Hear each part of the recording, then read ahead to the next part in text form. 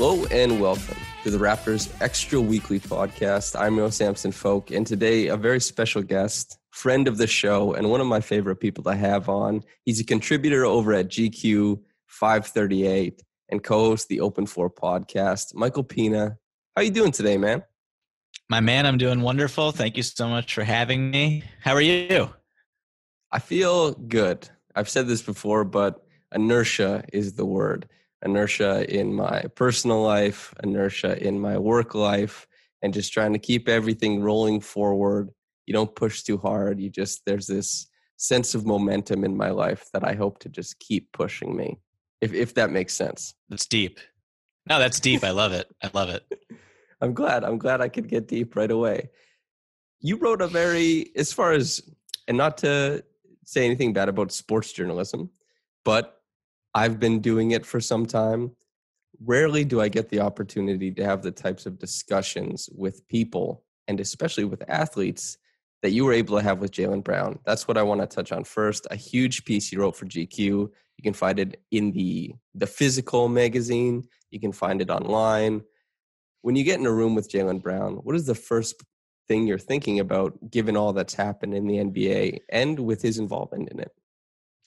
Yeah, so for every interview that I have where I know that I have a decent amount of time, which is over an hour at this point, which is kind of depressing. But when I have a decent amount of time with a subject, I have pages of questions that I want to get to, and I know that there's no chance that I'm going to get to all of them. But I want to be prepared just in case, a conversation dips or dives, and I just want to be ready for where he's willing to go. And so for Jaylen, usually I'll have a ton of basketball related questions for guys. Like, it could be anything related to team chemistry, to on-court production, their role, etc. With Jaylen, I had over 60 or 70 questions printed out in front of me, and maybe 5 or 6 had to do with basketball. And that speaks more to how unique he is as a person, as a thinker, as someone who is so engaged with off court and things that have really nothing to do with sports in a lot of ways, issues and problems and dilemmas and of the like in society. So having an opportunity to just chat with him about what was going on in his mind a few weeks after the bubble, which was when we sat down to talk, I wanted to have him reflect on the bubble experience, and he was very open to that. He's also a pretty guarded person. So personal questions about himself, he was deflective, but questions about issues that he thinks a lot about, he was very willing to engage with, which I really appreciated. And then I got some of the more personal stuff from people around him, which is usually the case when you're profiling a subject. But yeah, he's, I said this to you before we started recording, but he was someone who I'd always really wanted to profile and write about. And I'm just really fortunate to have had the opportunity. I find that when you're talking to a brilliant person, a simple question can elicit a remarkable answer just because of the way they see the world. And your question in your piece about him, who would he have dinner with, turned into, as you write in the piece, kind of a jumping off point that made the interview go a lot better. And that was extremely engaging to him. I think that's great that you get to interview somebody like that and that we get to see it put in print. Is there any questions that you didn't get to that you really wish you could have bounced off of him? Wow, that's a great question. No pun intended. I think, we spent a lot of time talking about books, and a little bit of it got in the story. The interview transcript is pretty extensive, obviously, compared to what ended up in the piece. So a lot of stuff, we went deep on a lot of things that didn't make the cut. I mean, I got to a lot of what I wanted, I think. I mean, always in these situations, there are follow-up questions that you kind of kick yourself after the fact when you're transcribing it, and you're just kind of like, why didn't I ask a simple follow-up to this question? It could have taken the interview in a much different direction that could have, had me learn a lot more about him and about what he's thinking. So maybe I'm just like being too hard on myself, and I can't really think of anything in particular where that was the case. I know there were a few instances of that when I was transcribing it, and I think that it's just this constant juggling act when you are interviewing someone and you have a time limit. And I threw out the that dinner question for him. I didn't even have that written down.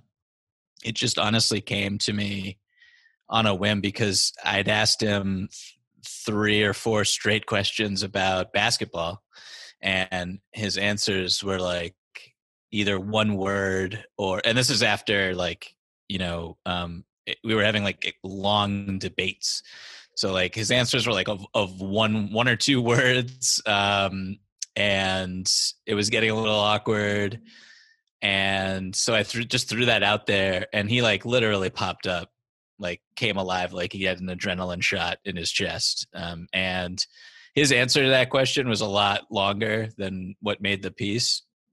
And he really explained each one in detail in a way that would have made the story like 5,000 words.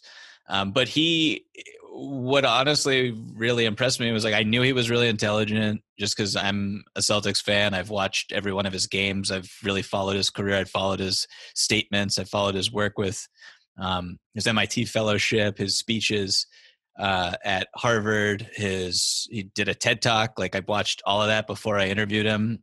So I'm really familiar with what he has to say about things. But yeah, he was great, and yeah, I really can't say too many nice things about him. I mean, what I was going to say is just like I'm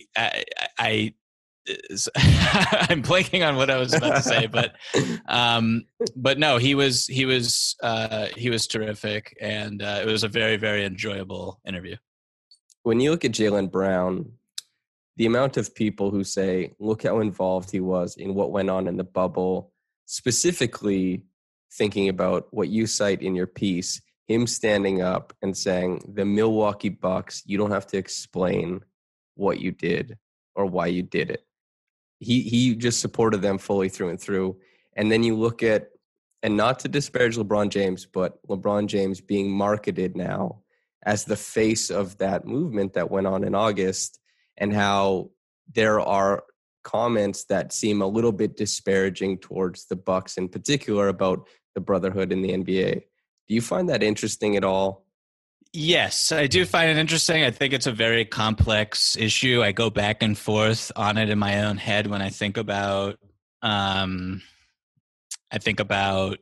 ego and credit and these different factors that from the outside looking in appear to take place and take part in a movement that should be void of them in a lot of ways, but everyone's human. And so, and I might be projecting, honestly, also on someone like LeBron and what he was thinking and what his mentality was and what his approach was in the bubble and what his focus was, because LeBron did a lot of wonderful things with regards to voting rights that he was still able to accomplish while playing in the bubble and while focusing on trying to win a championship, which at the end of the day that's his job. That's what he wants to do. And you can't really disparage it too much. I mean, that's just the expectations and the pressure that I think sometimes we put on professional athletes to speak on issues and to act out in ways that we deem progressive and align with our values, like at the end of the day, like we should also put that pressure on people who are more in. I mean, these athletes have platforms for sure, but there are others who are actual in decision-making positions who should have more pressure placed on them, if that makes any sense. And so sometimes I get frustrated when we criticize the players for either speaking out or not speaking out, or speaking out but not speaking out as much as we would like, when the criticism should be directed elsewhere, if that makes any sense. I think that makes perfect sense. And maybe even a little bit, it'll help me form my opinion. Whereas I'm viewing this situation, at least the way I asked the question, about trying not to make it versus Jaylen Brown versus LeBron in this way, just wondering about how they're both being viewed in this light.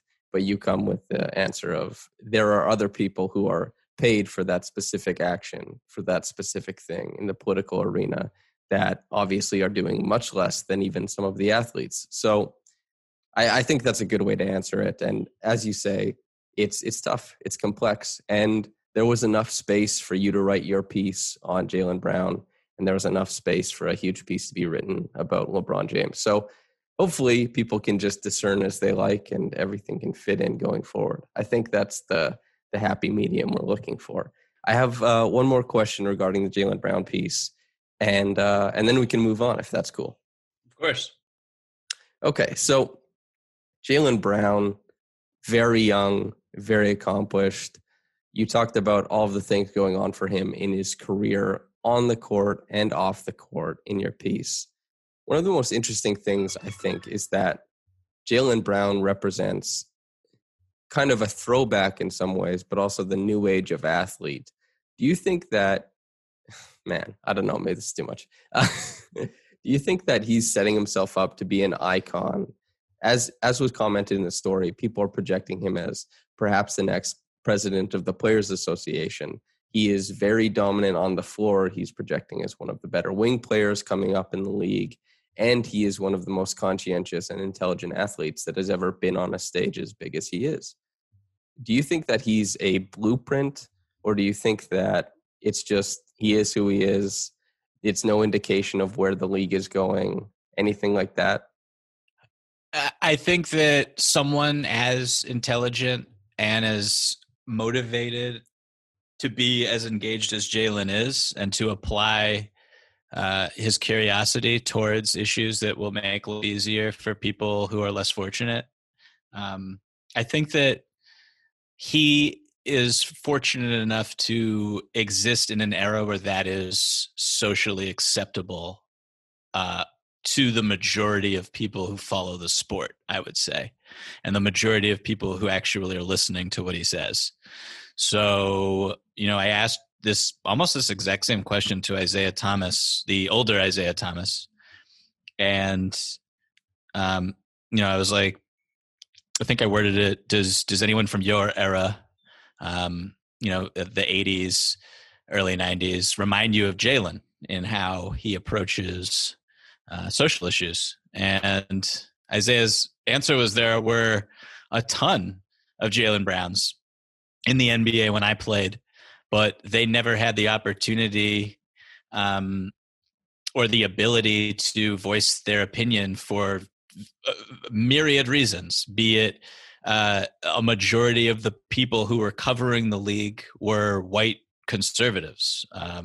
There was no social media. There was the general outlook in the country at that time was different in terms of race relations. If you were to speak out as Kareem Abdul-Jabbar, me and Isaiah Thomas had this whole conversation about Kareem Abdul-Jabbar, and how Kareem writes in his first autobiography, he wanted to speak out about racism and police brutality in the 60s and 70s, and ended up boycotting the 1968 Olympics in Mexico City.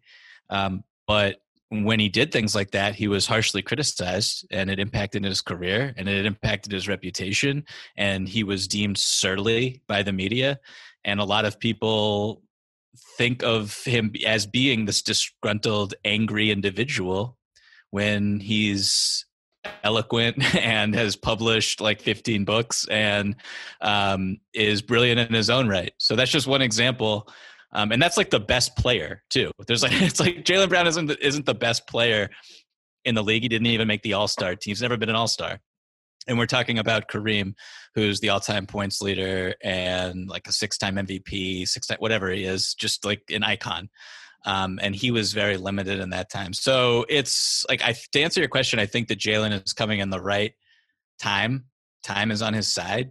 And with regards to his future, like the first draft of my story was going to end on trying to project what he can accomplish going forward.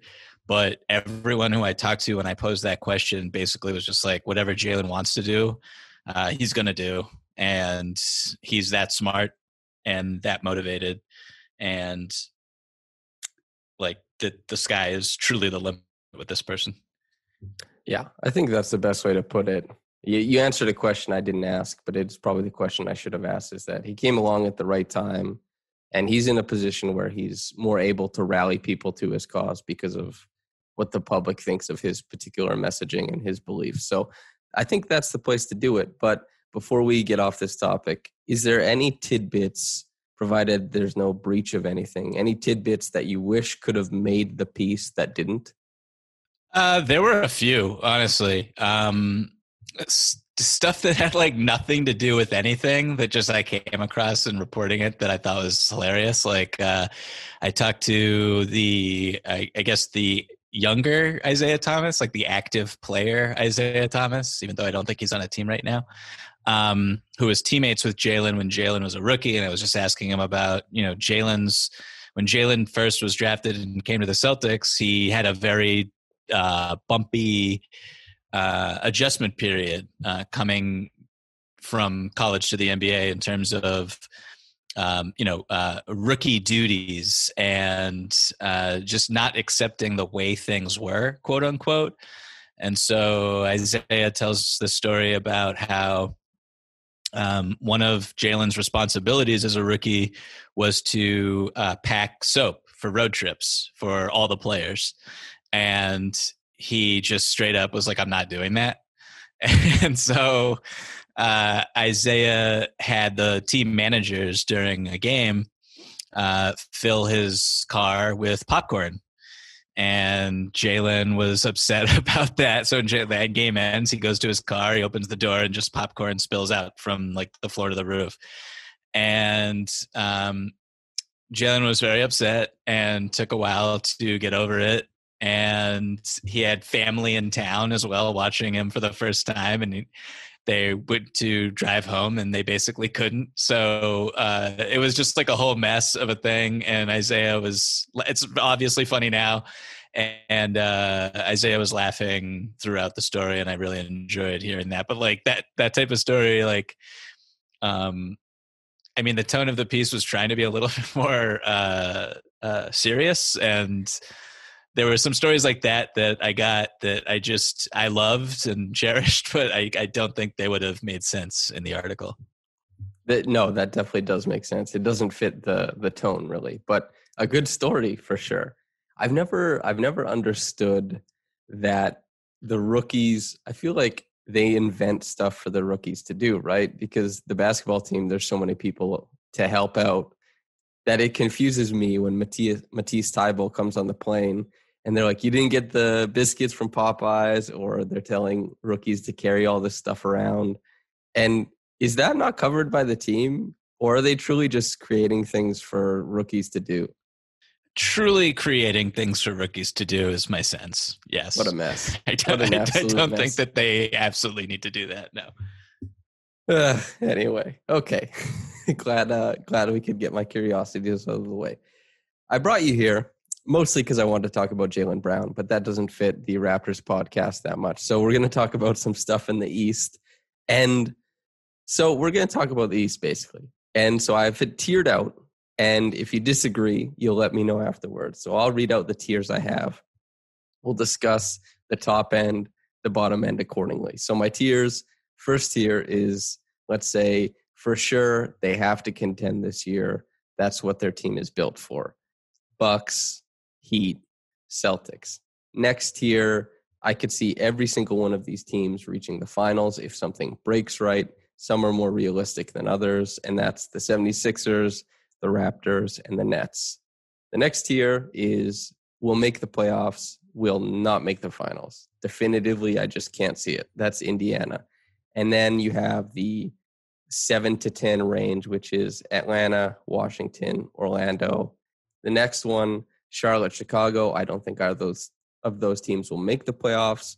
However, I think that they could be fun offensively. They could win a few games. And then that last tier, Detroit, New York, Cleveland. And that's long-winded, Michael, but I'm going to ask you to pick it apart for me really quick. Okay. Do you want to start at the top or the bottom? Top. Let's do top. Okay. I mean, I told you this before we started recording. I think, like, if I were to tier these teams, these top 6 teams, Bucks, Heat, Celtics, Sixers, Raptors, Nets, like, I think they're all very, very close. I'm going to take out 4 of those teams and put them in a first tier. And, like, ask me tomorrow and I'll probably have a different tier. But the 4 teams that I think are in the top, tippity top, like the teams that are going to have home court in the East, I think are Milwaukee, Boston, Brooklyn, and Philadelphia. And this is not to disrespect the Miami Heat, who just went to the finals, or the Toronto Raptors. Michael. So good. or the Toronto Raptors, who they had a pretty interesting offseason. They re-signed Fred VanVleet, which was like the most important thing they could do. And I assume Pascal Siakam will look a lot better next year than he did in the bubble. Losing the starting front court is a little worrisome, and I think Aaron Baines is a fine player, but they lose something for sure with Serge and Marc Gasol leaving. And so that's kind of like why, and Kyle Lowry is a year older. We'll kind of see how he looks through a season that is going to be a sprint. But I mean, this isn't like to disrespect the Raptors. I think the Raptors are very good. I think that Nick Nurse is either the first, second, or third best coach in the entire NBA. But when I look at Milwaukee, the moves that they made for the regular season, especially, they're very impressive. Giannis will be, even as someone who just won 2 MVPs, like that dude's going to be super trying to crush everything in his sights after how his season ended. I think Boston is in a little bit of a pickle from the gate with Kemba's injury and adjusting to Gordon not being on the roster anymore. But I expect Jaylen to be, I don't know if significantly better. I don't know if we can say like guys are going to make seismic leaps from year to year because the last season literally just ended. But I expect Jaylen to be better in some areas of his game that were considered weaknesses in the past. And I expect Jason Tatum in particular to make strides as a playmaker. And I mean, his bubble was statistically like unprecedented, like totally remarkable, 25, 10 and 5 averages, which is just like not something people do, let alone someone as young as he is. So the expectations are through the roof for him to kind of pick up the slack and the role players around them. You add 2 veterans in Tristan Thompson and Jeff Teague, and 2 capable guys who make sense on the team. And there's a lot of rookies and, second-year players who I think are very capable in their roles. Grant Williams, Rob Williams. We're going to see what happens with Aaron Nesmith. But yeah, so that's how I feel about the Celtics and the Bucks. The Sixers just look like a team that makes sense now. And a lot of people had them, me included, getting to the finals last year. They jettison Al Horford and, add 3-point shooting with Seth Curry and Danny Green, who just wins the championship every single year. So I'm never counting out a team that has Danny Green on it. even though he looked not great at points in the bubble.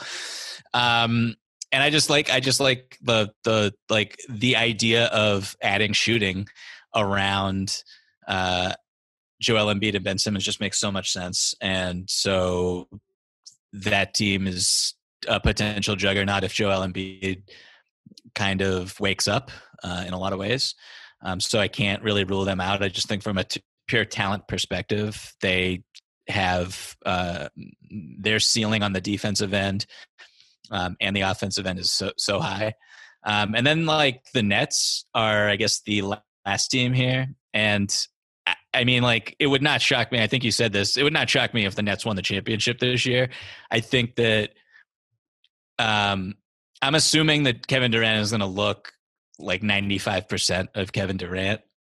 Obviously, if he's not, then this completely changes everything. But assuming that you have a healthy Kevin Durant, who is the best player in the conference, in my opinion, and just this roster that is like, Kyrie's obviously talented, whatever, but like the roster is just so deep, like at every position. Like they could do a hockey lineup substitutions. Steve Nash could for like stretches of the season if he wanted to, and they think they would be fine.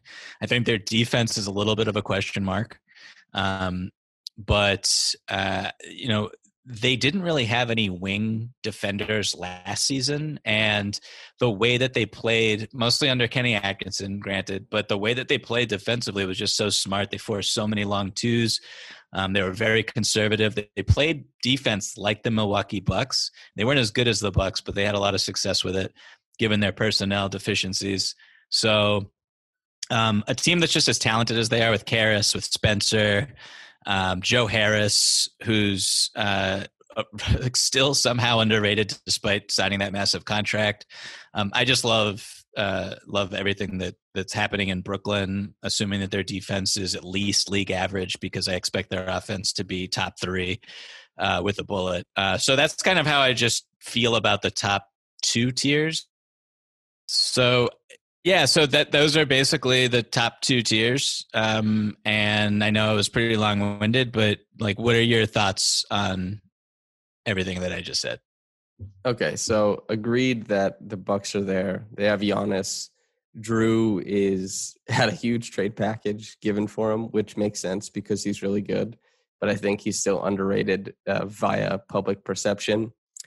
The 76ers, I was also one of the people last year who picked them to win the championship. I just think Joel Embiid is world-ending as a presence in a playoff series. And if he's healthy, that's great. As you said about Danny Green, he joins your roster, you win the chip. Simple math. That's how it works. As far as the Nets, I think you and I are farther apart on the Nets than probably any other team. I don't see top 3 offense with a bullet. I don't see it. And while I agree they are talent-laden, I'm not sure if that all coalesces into something meaningful, although I would not be shocked if it did.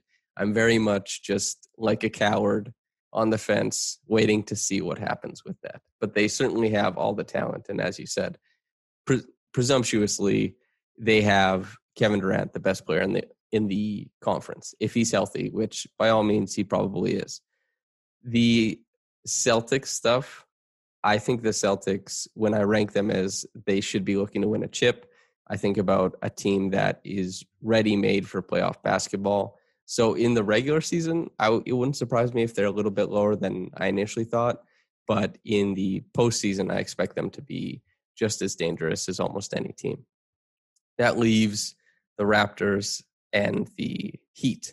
And I got to tell you, Michael, as someone who I felt like I was perpetually shaking my fist, screaming at the sky that the Heat were frauds during the whole postseason last year, and Bam Adebayo just kept winning every matchup that was in front of him. And then Jimmy Butler showed out ridiculously well in the finals. And the Heat, I feel like they jerry-rigged their way to the finals, but they did it. So I'm happy to see someone else has ranked them lower. And the Raptors, I feel like it's the same thing. It's a very interesting offseason, as you said. You look at the guys who came in and the guys who left. There's potential for a better offense this year, provided that Kyle Lowry is static, which, as we know about point guards who are over the age of 30, especially Lowry, as old as he is. That's not guaranteed. But if Lowry is close to static, they could have a better offense this year. But I assume that there's no way they'll have as good a defense. And that drops them down quite a bit. So those tiers I feel like we have handled. Indiana gets their own solo spot. What do you think of the Pacers this year? So I also have Indiana in its own tier. That makes a lot of sense to me. I mean, the only variable, I mean, maybe not the only one, because I think Aaron Holiday can be better, but like the biggest variable here is just Victor Oladipo. And what does he look like? Is he like contending for an all NBA team? Or is he the guy who we last saw on the floor who was just a total mess?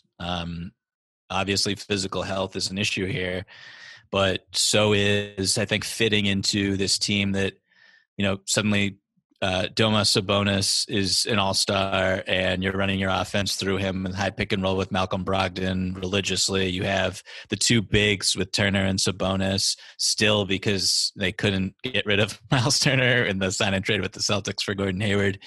If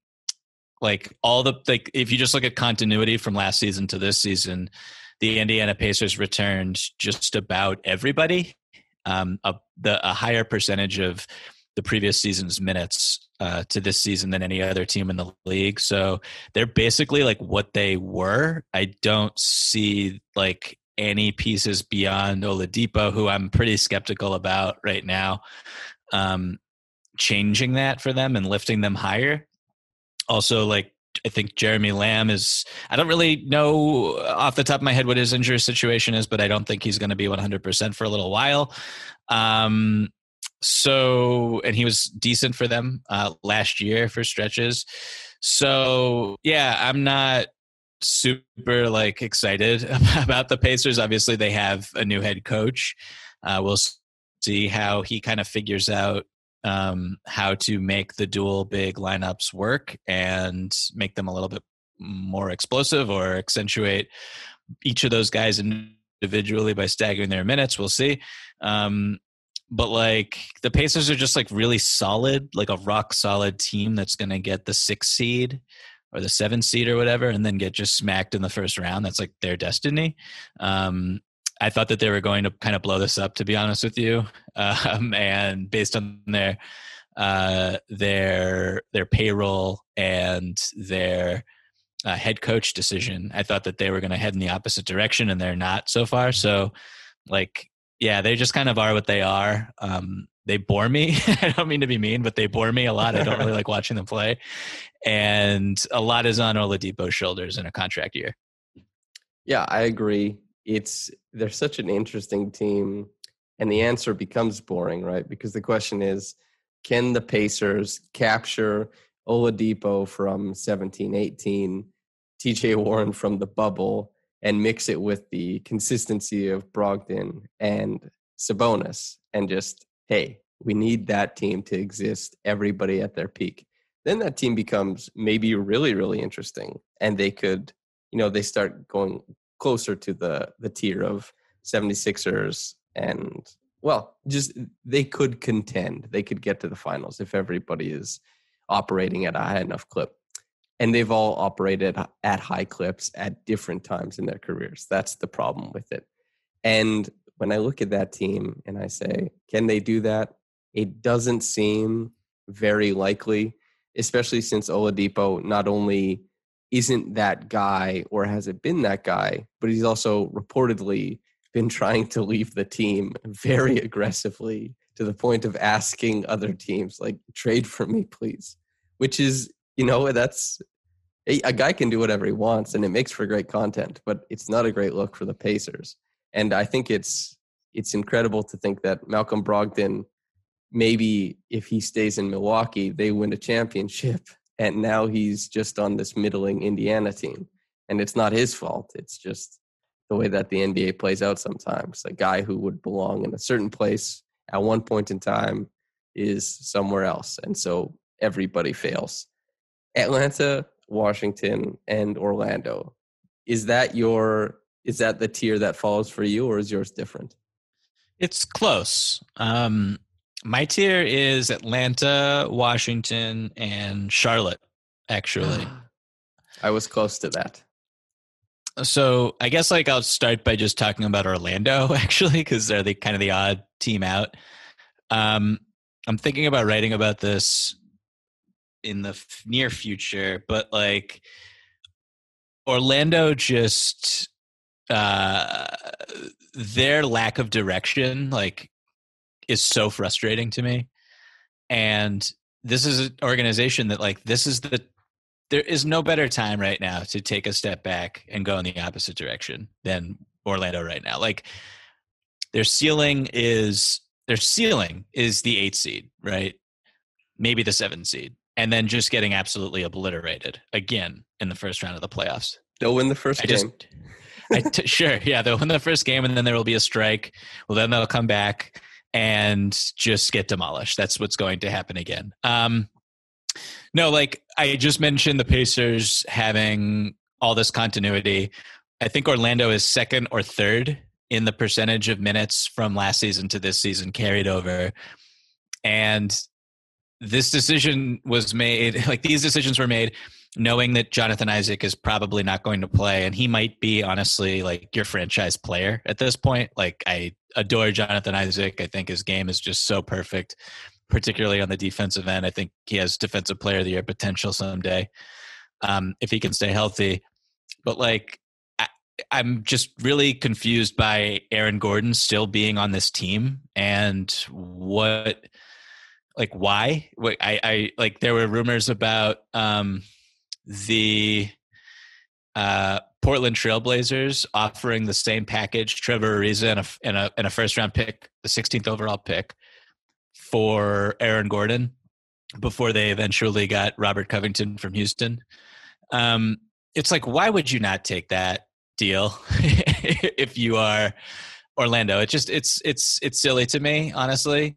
I don't think you can get better than that package for him at this point. I know that like the Celtics have this big, I don't want to turn this into a Celtics pod, but the Celtics have a big trade exception. And if you're not going to give him up for Ariza's expiring tradable contract and a first round pick in the middle of the first round, then what, like, I just don't know what you're doing there.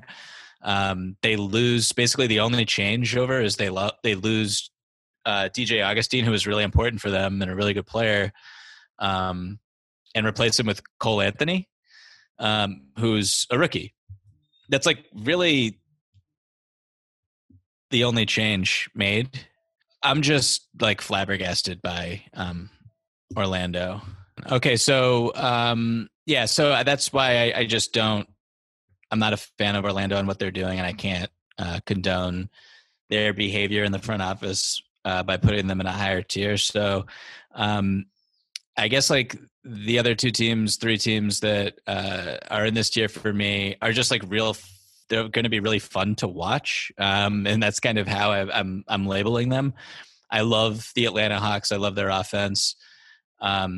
I love the decisions that they made with bringing in Bogdan and signing Danilo Gallinari and how those two complement Trae Young. And it'll be interesting to see just how Lloyd Pierce kind of finagles the lineups there and how all offense he goes versus trying to balance things out with guys like Chris Dunn and Clint Capella. Washington, just Russell Westbrook, period, very exciting. And Charlotte, LaMelo Ball, very exciting. That's my analysis for those two teams. Yeah, it's interesting what you said about Orlando. Wait, quick question. If you're Portland, would you rather have Covington or Aaron Gordon? That is a very interesting question.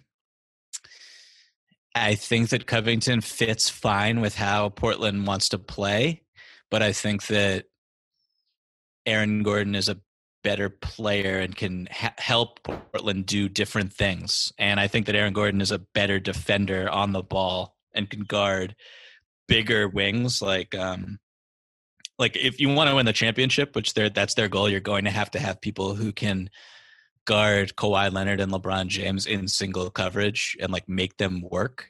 And I don't think Robert Covington can do that, but I do think Aaron Gordon can do that. Yeah, he's a lurker. He's a really good off-ball defender. On ball has slipped some. Okay, that was a good answer. Okay, so Orlando, they're confusing. They have very little upside, but are very nervous to throw it away, looking for a higher upside in the form of a rebuild. Confusing.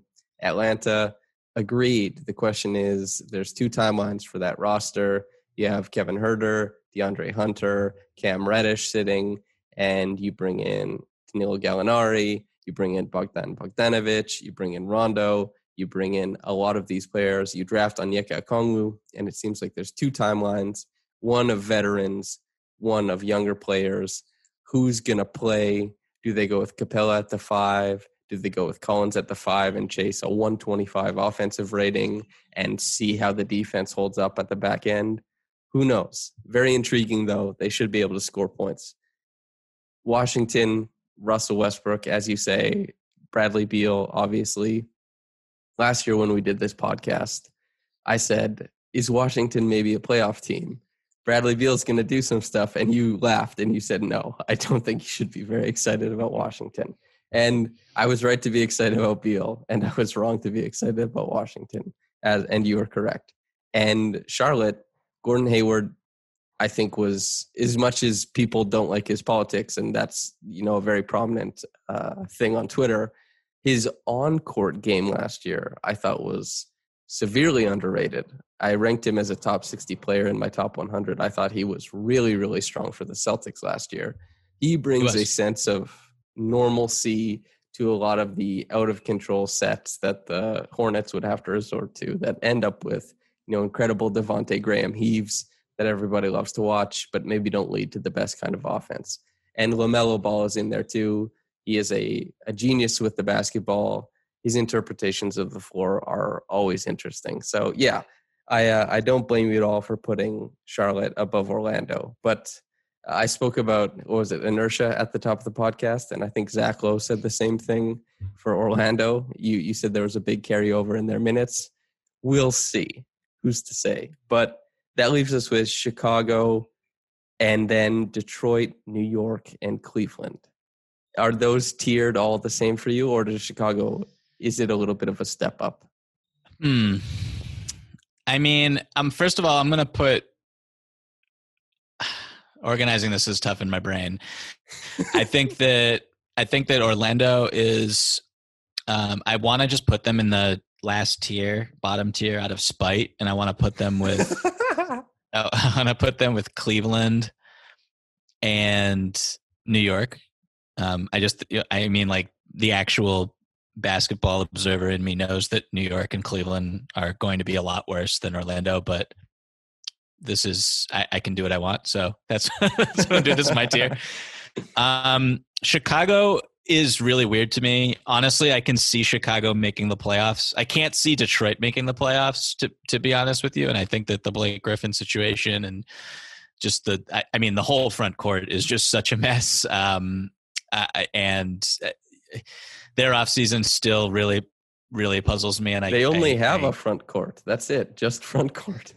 They have exactly, like, Jeremy Grant's going to be playing point guard after they trade Derrick Rose, because the Derrick Rose trade is happening. Like, I will lock that down. That's definitely going to occur before the deadline. But they lose. You need to have minutes for Sekou Doumbouya and just other young pieces on this roster. Decision to pay all this money to Jeremy Grant, the decision to bring in Mason Plumlee and Jahlil Okafor, and just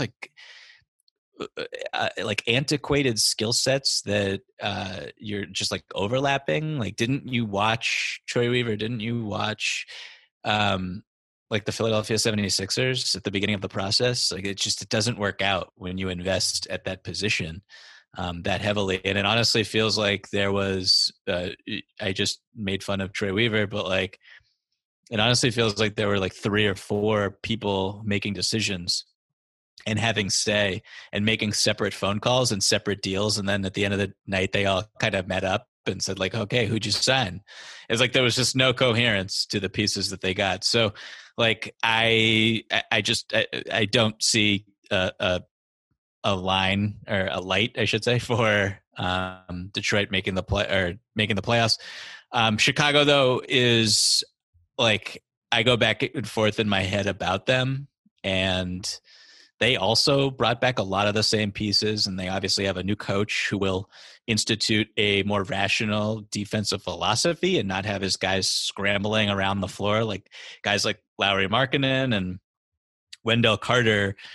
Rim on all pick and rolls was just like a ludicrous strategy to employ, and really doesn't make sense. So I think Billy Donovan being there will be really good. Otto Porter should be healthy. I think there's a lot of talent here. I think Kobe White's really good. I think their offense has upside, and I'm really looking forward to seeing what impact their rookie can have, if any. They seem to be super high on him.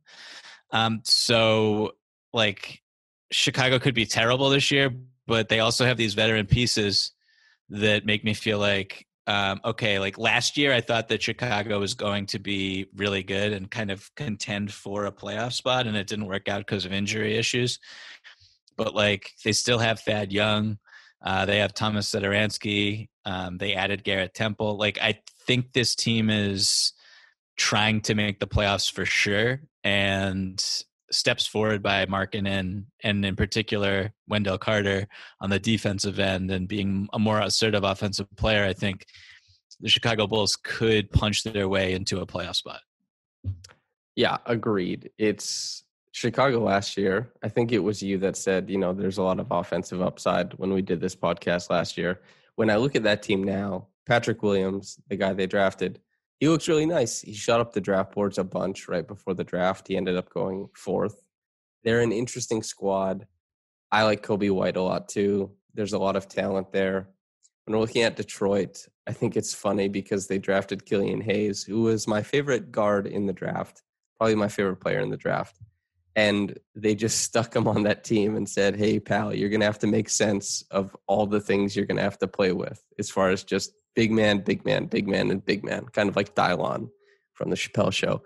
And they did the same thing with Trae Young in Atlanta, except Trae Young creates exceptional shots for everybody around him, and there's more talent there. And Detroit is just giving Killian Hayes the keys to like a moped that runs every third day or something like that. So that confuses me. And as far as Chicago stuff, there's talent there. They have to convert that talent into something tangible, like wins. If wins are tangible, I guess it depends on who you're asking, to be honest. Okay, New York and Cleveland. I will have no RJ Barrett slander. As a Canadian, I cannot allow it, okay? We have our precious high draft picks that we need to protect from slander, lest they fall down the wayside of Anthony Bennett hallway. What are your thoughts on those two teams, New York and Cleveland? I mean, I was actually going to start my answer slandering RJ Barrett. I'm sorry, but I'm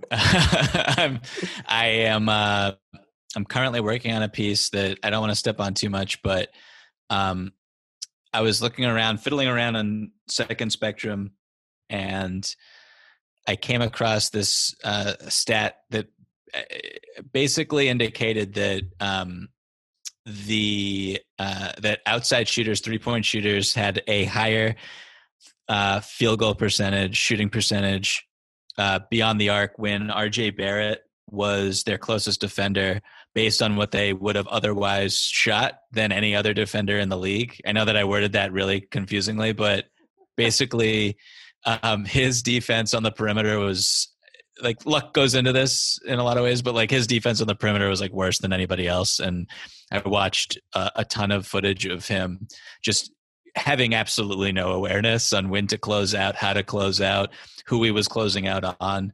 And that's a huge part of basketball. And so maybe Tibbs will fix that, but that was a big reason why their defense was really bad last year, but it was like so much worse with RJ Barrett on the floor than without that it's really startling. The Knicks are, besides, I'm sorry to get that RJ Barrett slander out of the way, the Knicks are like really, I don't know, they're bad. Like, I don't really know what else to say about them. They don't really interest me at all.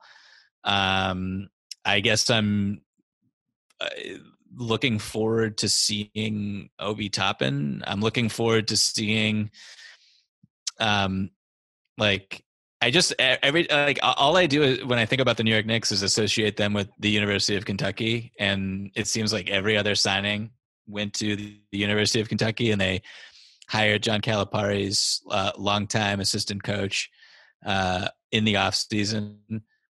And it feels like they're just being a Kentucky pipeline, and this has nothing to do with how they're going to perform this year, but that's just a funny thing that I'm noticing about them. They're laundering Kentucky products is what you're saying. Exactly. It's like Kentucky produces some really good players, so I get this strategy, but like it's just so transparent. It makes me laugh. So yeah, the Knicks are still going to be really bad, and good for them. And then like Cleveland, man, like Cleveland might be the team I just don't want to watch more than any other team in the league this year. I am interested to see just is this like I'm pretty high on Darius Garland still. I think like his floater is just so buttery, and some statistics with Colin Sexton are interesting, and just his production as a lead ball handler. I don't think he'll ever be one on a winning team, but just he intrigues me. I don't think he's that doesn't mean I think he's like good or anything, but I just want to see what he has out there. He's like super fast, and if he stops taking those really long twos, he could be a little bit more efficient. But yeah, like they lose Tristan. I keep forgetting Kevin Love's even in the league. They tried to shore up the perimeter defense in the draft, but I don't think a rookie can solve that problem for them. And so, you mentioned Gordon Hayward being really good earlier. Like every time the Celtics played the Cleveland Cavaliers, Gordon Hayward had like 45 points because they just literally had nobody to guard him. So yeah, like Cleveland's going to be just atrocious, and maybe if I was redoing this exercise, I would have them in the bottom tier all by themselves. You're not excited for Larry Nance at the 3? Because I'm excited for Larry Nance at the 3. I am not excited. I just remembered Andre Drummond is on the team too, so I just want to shout him out. That's Defensive Player of the Year vote getter, Andre Drummond, to you, Michael. Okay, you have to acknowledge his incredible prowess on the defensive end. And before we get out of here, because I feel like you hit the nail on the head with those two teams. I don't have much to say outside of my snide comments at the end regarding their rosters. The RJ Barrett slander has gone too far. You, sir, have made an enemy out of me.